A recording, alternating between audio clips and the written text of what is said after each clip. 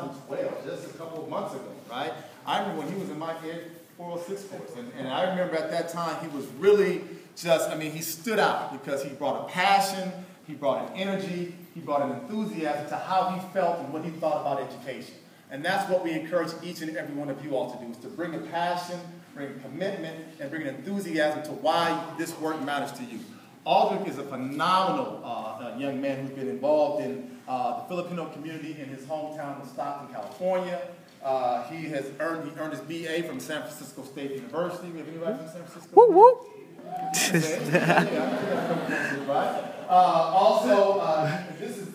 This is a testimony to the kind of young man he is. Not only did he earn his secondary social science credential, but now he's in the process of earning his multiple subject credentials. So he will cover not only the secondary level, but also the elementary level, because he understands the usefulness of trying to reach young people at all levels.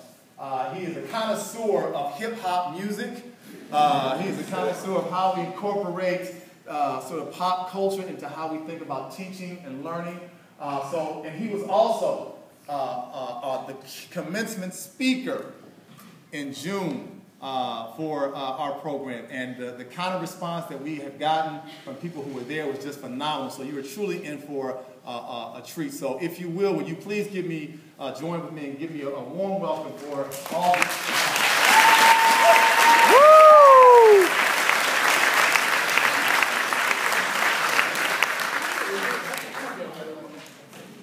Can you hear me okay without that? Yeah. Yeah? All right. Yeah. I teach 4th grade, so I've been pushing my voice to the limits recently, so it's been really cool. I'm lucky by Friday I have a voice. If not, I refill it with margaritas and I relax. So, first off, congratulations for being here. I know for many of you it's been a long journey to get through these steps. You know, you don't just decide I want to become a teacher. It takes a lot of thought, a lot of reflection, a lot of discussion with your mentors, with your community. So congratulations again to you for being here. Give it up for yourselves. I still can't believe I was just here about two years ago. So where you're at now, I just want to say it's going to be really exciting. You're going to feel a lot of support, a lot of love, and you and everyone around you will definitely, transform throughout the years. So I have a lot of excitement for you. I'm starting teaching finally, but if I could come back here and do it again, that would be great. But enjoy this time, treasure all the moments you're going to have. It's going to be cool. So myself as a teacher, prior to wanting to teach, I wanted to be a performer. And in many ways I still am. I still work on music. I've had experience directing shows. So when I like to meet a new group of people and introduce myself, I like to share a piece. And I wrote a piece basically about we all come from different communities. And as community members, as products of these communities, we must understand that we are responsible if the community isn't operating properly. That we need to go together in solidarity and work with each other to see an end to crime, to fix education, to do all these different things.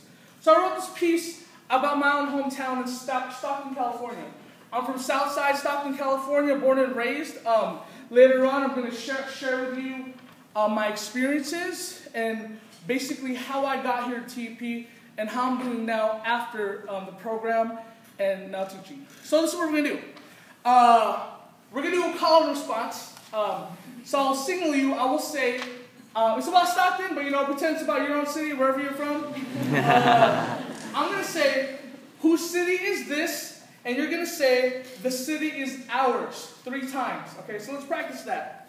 Whose city is this? This city is ours. The city is ours. The city is ours. All right, pretty good, teachers. Very good job. All right, so let's try this again. Oh, all right, we're just going to do the actual thing now. Okay, so we'll start it up. Whose city is this? This city is ours. This city is ours. This city is ours. Whose city is this? This city is ours. This city is ours. This city is ours. I'll walk my city smiling but frowning at the crime in every single block. Poor families grinding, flowers and candles on the floor, kids dying. Peace to the life of Trayvon Martin and all kids like him around my block. I think about y'all and I continue to walk. How it could have been me, though I got a degree. But these cops pulling triggers like bullets are free. And yo, I understand the mentality. You either leave Stockton or stay 6 feet deep. But y'all, the moon, the sun, and stars. Let me tell you one time, the city is ours. Let me tell you 2 times, the city is ours. And in case you ain't here, the city is ours. I could go on for bars and bars, but you need to remember, the city is ours. Whose city is this? The city is ours. The city is ours. The city is ours. And whose city is this? The city is ours. The city is ours. The city is ours. Not political puppets or white supremacists, corporate capitalists, all trying to kill us, but you and me, the community. We need to rise up and set our people free. Go get a degree or get organized. Tell that 1% that you're sick of the lies. The work ain't about just trying to get by, but to get these bullets out of the sky. It's so easy to leave, say peace and bye, but that red brain drain really ain't gonna fly. That's just a band-aid fix to a systemic problem. You need to get back if you're trying to solve them. I take a left and I continue to walk. My name is Aldrich Sabac. I am from the stock, a city of hope, a city of dreams, and in my city I always believe. Whose city is this? The city is ours. The city is ours. The city is ours. Louder, whose city is this? The city is ours. The city is ours. The city is ours. Thank you for engaging with me.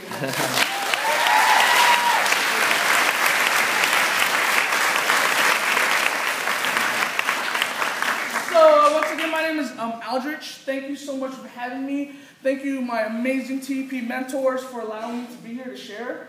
I took a break from teaching today. Saw a chance to come to LA and see like my community out here. I just told my students, they were really bummed out. I told them to go to the student store and get them like pencils and crayons and erasers and stuff. But they're cool with that, so it's gonna work out. I'm gonna bring them a whole lot tomorrow, so I'll fill up that suitcase. So when I was asked to come here, I thought about how I've grown, since I was a young person, my own experiences. And as Professor Howard said, we all come from different experiences, and it's really important to be true to your experience and who you are. So for me, that's what I wanted to share today, to get you an idea of like how it's going for me, how my trajectory went. So things I'd like to cover are some of my foundation, some of my purpose, my reasoning for going to teaching. Like I say, you just don't decide. You really had to think about that. Am I going to be a teacher? My commitment to my purpose, and the hope that I held on to become a teacher. So, a little bit about myself. As I mentioned, I'm from Stockton, California. I grew up in Southside. If you're from Stockton, we'll usually divide the city into south, east, west, north, in that south side will be historically the more low-income communities. What they did, I want to say in the 40s, I needed to do better research on this. They built a freeway that gentrified the city and people who lived more in the middle to divide south and north. So that's me. I have a picture here. It says, positively no Filipinos allowed. My grandparents were farm workers. And this is an example of the overt racism Filipinos, as well as Mexican-American immigrants and other people of color that they experienced back in those days, the overt forms of racism. So for me growing up, not very conscious of this history. In fact, it took me to leave my own city, which still does a poor job, unfortunately, of including the students' own narratives into the curriculum. It took for me to go to college. I did my undergraduate studies at San Francisco State University. I came from the College of Ethnic Studies. And I was just taking classes. I came in. I was hoping to be a theater major or a music major. Took this ethnic studies class. It's like, what? My own story in the paper? Great. So it was definitely a life-changing moment. I taught with Pinoy Educational Partnerships, Filipino-American Studies and Ethnic Studies Pipeline in San Francisco. We teach in K through 12. Basically, we were allowed to teach in spaces of public education in San Francisco without credentials. We were able to have actual periods throughout the year and after school programs in which we got to work with students of color, especially Filipino American students, and allow us to provide a counter narrative for the students. So my mentor there shot me straight to TP. I came here, applied to a lot of programs, but they all made me promise I would end up here, and I did, and it was definitely one of the best decisions I could have ever made in my life. So I came out to TP. While here, I did some work teaching a little bit in Echo Park. I did my student teaching at Markham Middle School primarily, and in Watts. And now I am at Teen Charter School. I got a social science credential. While I was here, I was also able to add on the English authorization. So I technically, I guess, have 2 credentials. But now I'm currently getting a multiple subject credential, and I took up a 4th grade teaching job. So it's really cool. I really see my 4th graders as middle school students. I'm really excited to be back with the younger ones. It's been really exciting. So slowly I'm going to share with you more of what I've been doing thus far, and how TEP has helped shape that, and has allowed me to basically be a better resource for my own community. So this is my cohort. I was part of team lead right here for my now this year. This was my other cohort, Team Darby, right over here. Right. 2 phenomenal, amazing groups of people that really became my family. So while you are here, some of these folks, you don't know. Some of y'all might get married. I don't know. But these folks are my friends. You know, like a lot of them, I came in, they didn't want to fly in. Like, what? You're here? Pick me up. Midnight. Let's get drinks. We're good. We're gonna hang out.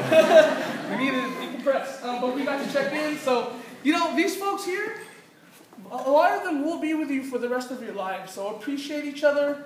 They're going to be your support the next 2 years. Support for as long as you're a teacher, and your community. So I want to go back to purpose. And I really want to talk about purpose because my purpose for me was my drive. I left my city, not a lot of people will do this, but I was slowly seeing, it's like when you leave a space, you don't know how the rest of the world is until you're out of this space, your little, bubble. So for me, I grew up in a low-income community. There's a lot of crime. So, I thought like high schools were always like that. I thought communities were always like that. Nobody ducks in the shootings. I don't know. So I was in San Francisco, and I left, and I promised the mentors I had there that I never knew what it was, but I would do something to eventually come back and be a resource for my community, to serve my community. So I had no idea how that would be. It was just that one ethnic studies class that eventually pushed me towards education. For me, I really saw that my experience as a performing artist was really useful in education. I really love doing a lot of physical and engaging and fun visual activities with my students. So that's really important for my purpose. So I think about purpose, I think about what Socrates says, in that the unexamined life is not worth living. We all have different reasons for being here. Some of us are from different communities. Some of us are from LA. We want to be the biggest resource we can be for all parts of LA. So it's important for us to examine who we are, why we are here. And next, I think about what Malcolm X says, in that the examined life is painful. It's hard to be clear and true to your purpose. It was really difficult for me to leave San Francisco after 5 years going there, to leave LA. I built community here. I got attached to my students in this community. It's really difficult. But I made a promise to myself, and as much as I wanted to be also a resource for students and youth and communities in Los Angeles, I knew that my community in Stockton, California really needed me. So I'm from Stockton. Stockton right now, we are in crisis. That's what I'm defining it as at this very moment. All kinds of things are going on. So I'd like to share a little bit. Within recent years, we are always on Forbes' list of something really bad. So, miserable cities list. We're constantly within the top 10. Apparently, we're 11 now. I don't know why it got any better. We're constantly top 10. We've a lot of times been we've been #1 for 3 years, the last 5, 7 years, something like that. Our violent crime rate, we're really high. According to some research that I should verify myself, we're #2 to Oakland, California at the moment. We're going really, really high. I'll share more about that and how it's going. The way the city is managed and education is really poor. I found this article while I was putting this together, and it was basically about how we were considering putting a second Walmart. You know, this was way back then. But right before I left, we just opened the 3rd Walmart, and it's taking our jobs, closing community businesses. It's not like, you know, in LA and recently in Chinatown, they're really protesting to get the Walmart out of there. It's really different for us right now. People aren't seeing what they're doing to our communities. Yahoo Finance put us as one of the 10 worst places to find a job. So one reason, though I really was hoping to go back into elementary at some point, happened sooner than I expected. This was the first job that came up for me in Stockton. After a whole, I don't know how many months of trying. And it's because I got the homie hookup. My friend got me a job. So it was weird. It just worked out. So I was trying to get jobs in Oakland, in Sacramento. I was going to sub for a little while, but somehow it worked out. 10 worst cities to live, according to Area Vibes. So it's a lot of different things. We recently went into bankruptcy. Yeah, so and I apologize that I'm joking about it, even though it's a serious issue for us. And we're trying to, you know, make light of the situation. That we largest city to go bankrupt. Next to us is Vallejo. So it's affected the city in a lot of different ways. A lot of public spaces have been have gone to the banks. Bank of America, Wells Fargo. This is also in relation to how foreclosures have worked. It's amazing how, and I had a discussion with this with my students, like, it's crazy how there's so much homeless people around the city. Yet there are so many available homes, but the banks are holding on to them and foreclosing people, and it's horrible, it's sad, and it's depressing. Crime is going crazy. I grew up, you hear stuff here and there, you see things. This is the first time in my life where probably 5 days out of the week, I will hear 5 to 10 shots a night. If it gets any worse than that, sometimes one night out of 20, there are a lot of gang shootouts going on, a lot of different things happening. So I hear things every night. One thing that scares me is I never know. Sometimes something might happen. I don't know if my students want me to sub after. So it's a really scary situation for us at the moment. I live by the Stockton Flea Market. They've been throwing bodies just 2 blocks away from my house. So there's like, in my piece, I was talking about flowers and candles on the ground. There's been a lot of that everywhere. So let's talk more about that. Man shot outside the shoe store. It was a Payless shoe store right next to my house. There's been several cases where there's been shootings every day, and we laid off a lot of police officers. I'm not sure if some of them came back on. So police officers have gone down the number. We can't afford to pay them. We have police officers on bicycles instead of cars. And it's been happening several, and they can't be everywhere at the same time. And I've even asked the police officers, I asked the chief of police when I first met him, so what do you do if there's a shortage? And he was like, well, there may be moments in which we will say, we can't make it. And it's a really difficult thing to hear that. A man shot and killed near Miracle Mile.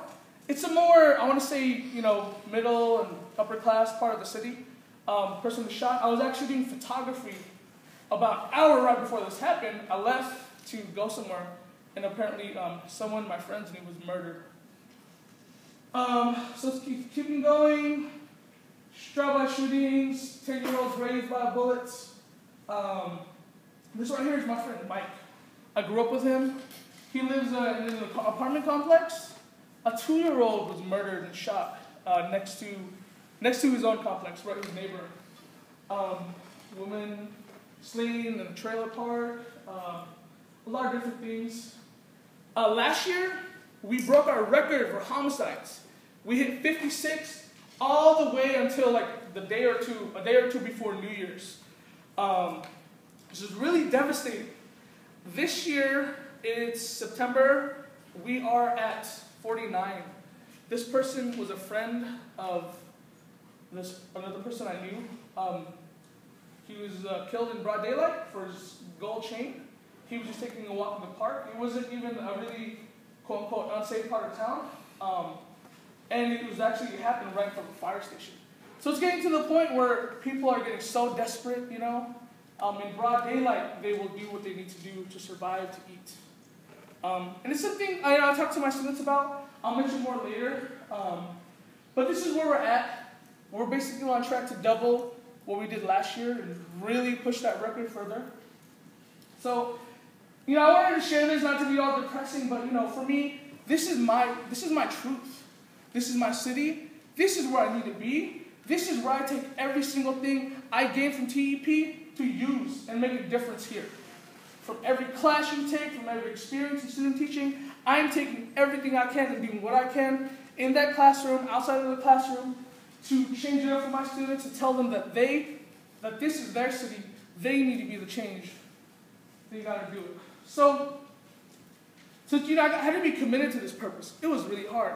It's hard not to find a job, to live in a community when you're not sure something may happen. It's really scary. I told myself the one thing that I would do my best in is that when I would move home, I would stay in that community. I wouldn't move.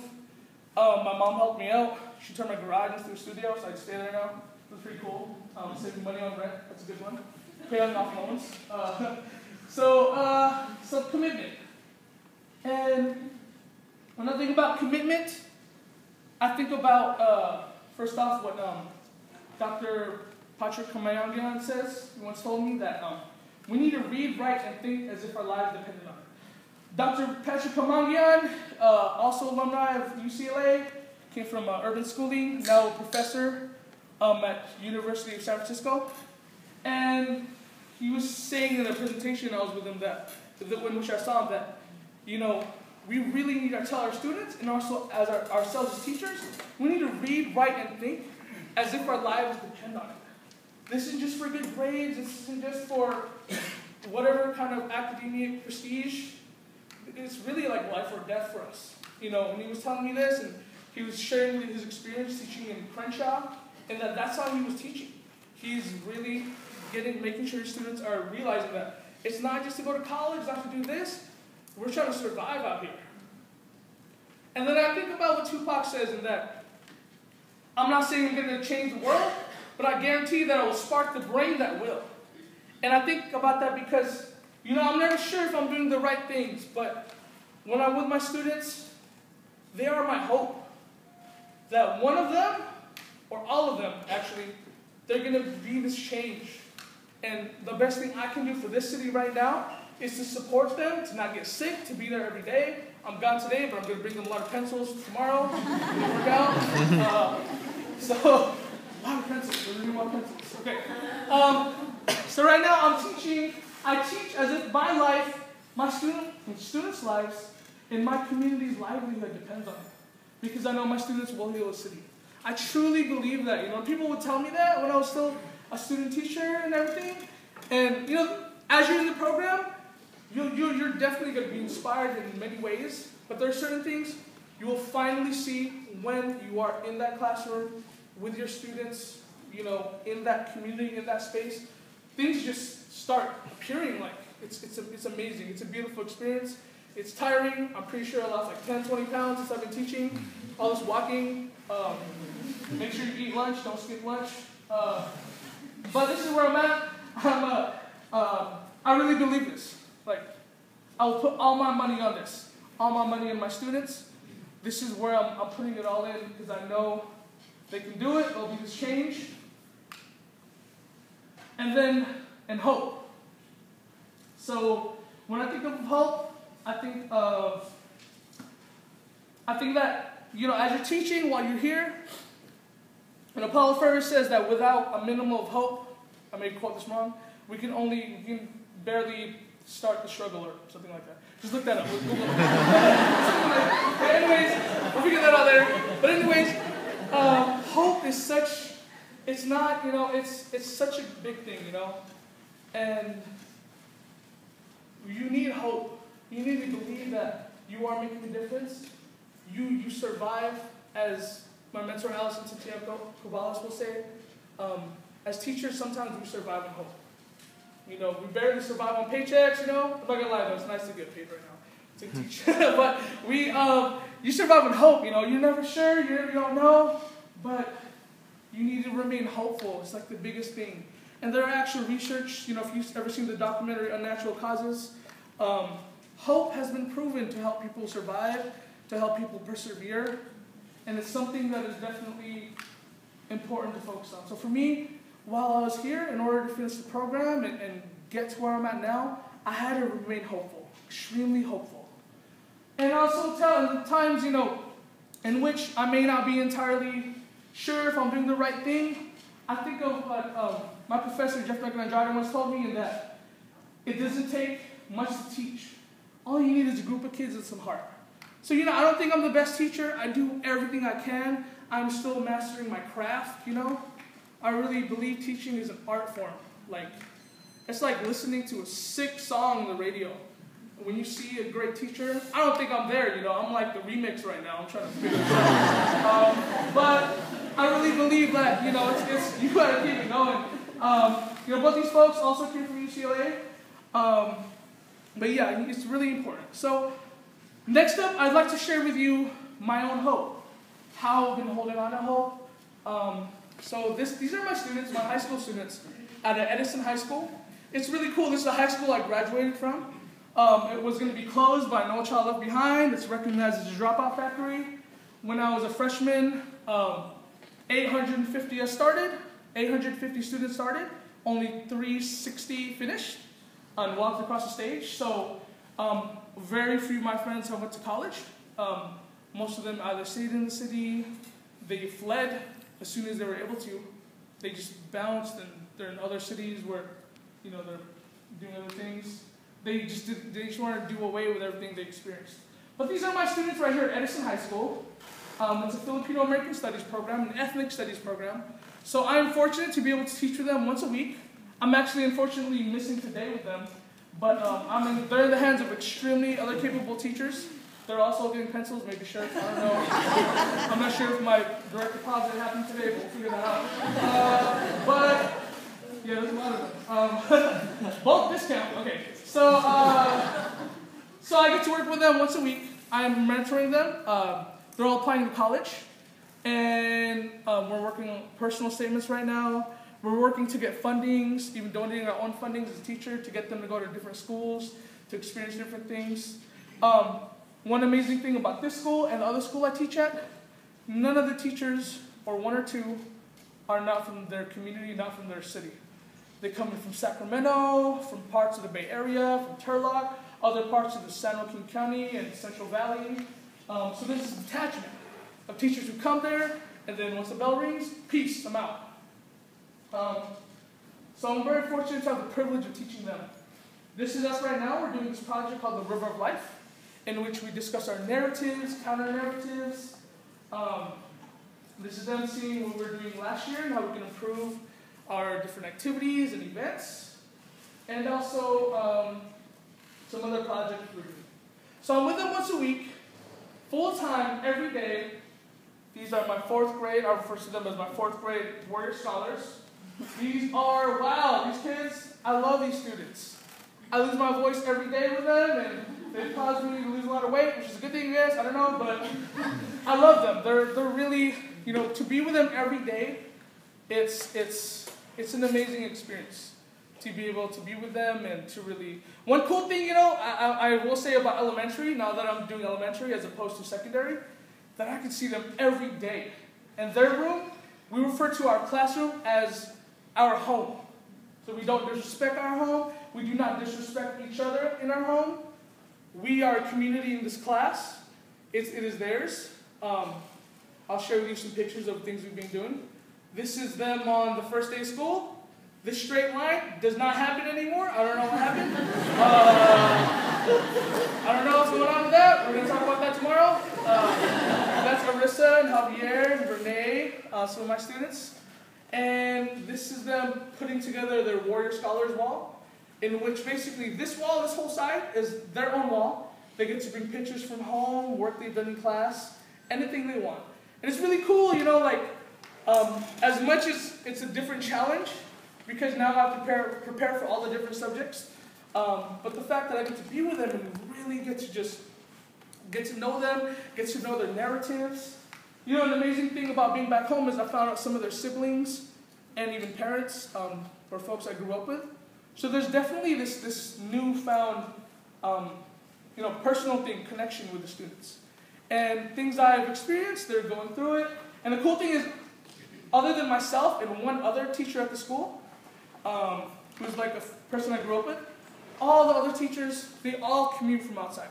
So when I was threatening them, and if they wouldn't focus, I would go, you know, visit their houses, meet up with their parents. Like, where do I live, Mr. Sabac? Well, according to my phone and GPS, Siri is telling me, you live right here. I live around the corner. I can just walk there. I'm going to drive hours away. So, you know, I'm waiting for the day when I finally get to do that. I'm just going to roll over with like a sandwich and see what they're doing. Yeah. So this is a list of rules. It is definitely influenced by Jeff Andrade's Definite Dozen, and also stuff from Patrick Mangian, my mentor Dylan Delvo, and the United Players in San Francisco. And I don't want to go over the whole thing, but this is what we're going over. So for fourth grade students to go over this is a lot to ask. So we slowly deconstruct this, but to give you an example of what we've been focusing on, number one, show up, physically and mentally. One cannot change his or herself, his or her community, or the world without being present. So straight up, I tell my students, look, Javier, Arissa, Renee, you can be here, but you can not be here at the same time. You get that? So when you're present, when you come to class, you're not just here, your body's not just here, your mind is here, you are focused, you are hungry, and you're ready to learn. You're waiting for me to serve you, and you serve each other, and you're all just engaging in this pedagogical feast. I'm going to go eat lunch after this. And another one is that it takes the community to save the community. Community members do not run away from community problems. Community members stand in solidarity and never give up. And when my students get in trouble, you know, I don't do individual disciplines. Rarely will I do that. In fact, we have the Student of the Month thing. I don't know how I feel entirely about that. My rule is that if one of us makes a mistake, we're all making a mistake. Therefore, we will all pay for it. So there's one day I took away the recess. They're really sad. They're really sad. Oh, they're good now. They're good now. They're getting pencils tomorrow. And basically that, you know, I want them to know this. I want them to know that this is your city. If something happens, you are also involved and also responsible. So we had this discussion about, let's say somebody shoots somebody for a loaf of bread. You know, I'm trying to put this in a context they can grasp. Whose fault is it? Entirely. Is it the person who shot the person for bread so he or she could eat? Or is it everybody else? So we discussed, went back and forth. Well, Mr. Sabac, obviously the person who shot the person. And I was like, you could see that. But I also think about this, my students, that, you know, there are all these other people who had plenty of bread to give to that person. And because they didn't share, one of them got hurt because that person was just trying to survive, was just trying to eat. So when we put in those contexts, they're slowly trying to grasp these humongous terms. And that's when I tell them that we're a community in here. If one of us is not doing well, the others need to support him or her. So I really push this for them. And it's something, like one of my biggest expectations.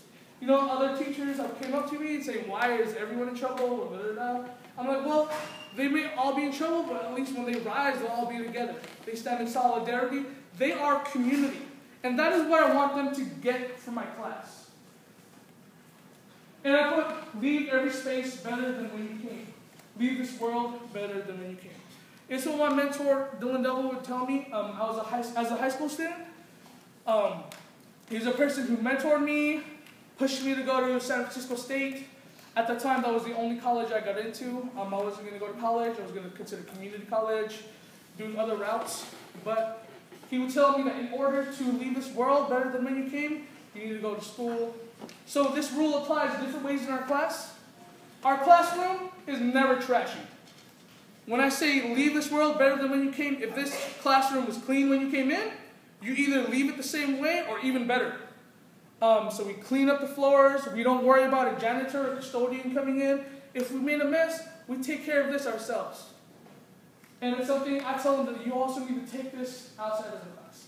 So next I'd like to share you what we're doing with this. I'm getting my students to slowly memorize this. It's hard, but they're actually pulling through.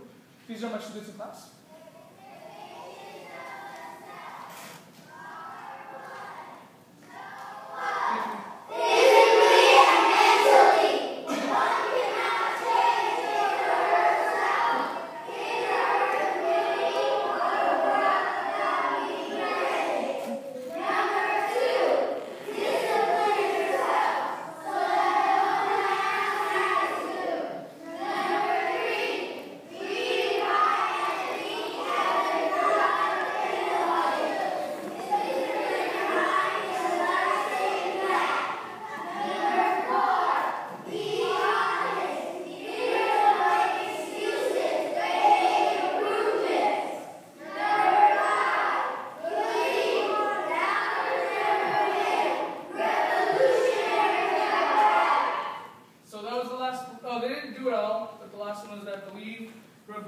Leaders don't make excuses.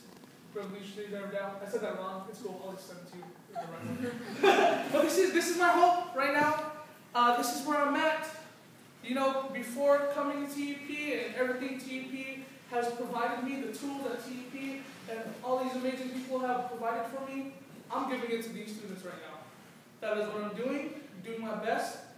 I love these students. I care about them.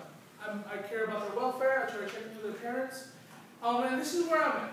Before I go, I told my students I'll take a picture of whoever I'm talking to so they can see pictures. So I'm going to take these right here. Smile. Big smile. Throw your hands in the air. Yes. Great. Yes.